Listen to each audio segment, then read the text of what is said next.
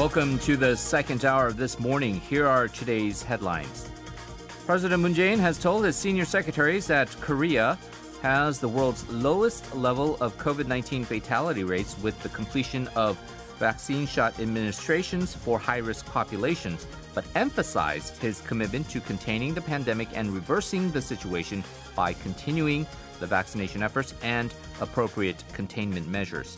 He has also moved up the target date for completing the first dose of 36 million Koreans, equivalent to 70% of the total population, from the end of September to before the Chuseok holidays.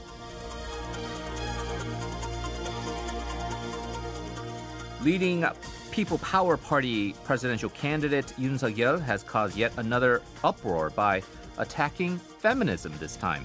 He lectured to first-term lawmakers of the People Power Party that feminism is being politically used to deter men and women from dating each other, and that feminism must be healthy feminism, while discussing various causes of Korea's low fertility rate, implying that feminism is obstructing heterosexual relationships, which has caused the fertility rate to go down. When a reporter pointed out linking feminism to the low fertility rate is unreasonable, he evaded the question by saying that he was just saying that there are some people who argue that. The People Power Party has been under fire for its lack of gender awareness since its spokesperson, Yang Jun-woo, put the blame on three-time gold medalist An San for bringing the misogynistic hate speech onto herself by alleging to have used a misandrist term. Finally, Seoul National University President Oh Se-jung apologized to the late sanitation worker who was found dead in a university dormitory in June and her bereaved family, 3 days after the Ministry of Employment and Labor's investigation found the deceased was a victim of workplace harassment.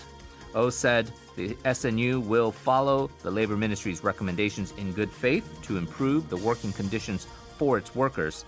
The union welcomed the president's approach, but found the lack of apology for the insensitive remark made by the now ex-VP for Student Affairs, Koo Min-gyo.